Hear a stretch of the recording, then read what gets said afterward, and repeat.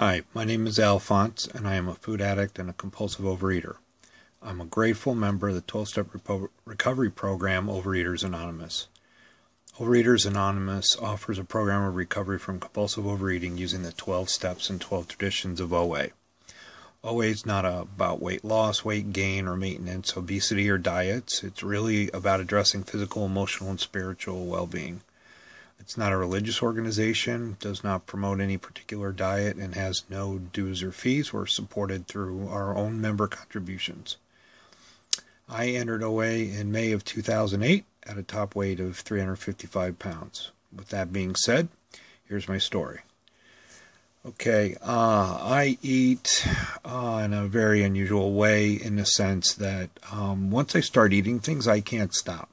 Now that doesn't really apply to, carrots and vegetables and things like that, but more so to things with sugar or flour in them.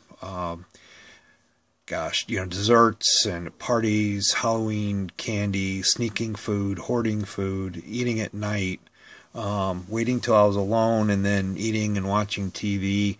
Didn't matter if it was salty, sweet, fatty. For me, I liked a lot of foods that weren't good for me health-wise, and sugar items like donuts and cakes and cookies, candy. I liked salty things like chips and nuts and crackers, flour items like bread, pizza, bagels. Fatty foods were also at the top of my list. Anything fried, things with cheese, dips, white dressings like ranch and blue cheese. Found myself that when I ate these types of things, it was hard for me to stop. My food was almost exclusively emotional. I ate way more calories than my body needed to sustain itself. There'd be times when I would be able to, eat normally, and then I would slip back into these behaviors. A lot of times it would happen, again at night or in particularly difficult times. But it happened, quite frequently. I was really hard on myself, angry, sullen, defensive a lot of times, because I felt shameful and guilty most of the time because I felt like, I had no willpower. Physically, I had bad knees, high blood pressure, diabetes, sleep apnea, tired all the time, not able to participate in my kids' lives, effectively. It wasn't outgoing, and I really was missing out on life. I hit a bottom of 355 pounds. I was in my mid-40s and very concerned about my health and my longevity at this point. So, I turned to OA. I found them on the internet at oa.org. I looked up a meeting. I read a little bit. There's some questions on there. If you eat this way, you may want to look at it from a compulsive standpoint.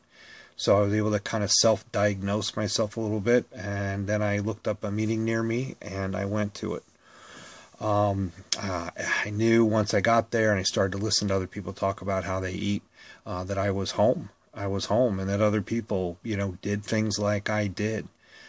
Snuck food, hid food, ate whole bags of chips while sitting on the couch and watching The Biggest Loser and saying how motivational it was and how great it would be to be thin and sit there and eat anyway, and say I'd start tomorrow. And then tomorrow never came, or tomorrow only lasted a couple of hours. I don't know how many times I started diets, and then by lunchtime, I was off of them, or by dinner, or certainly, have a good day and then, find myself on the couch at 9 or 10 o'clock at night.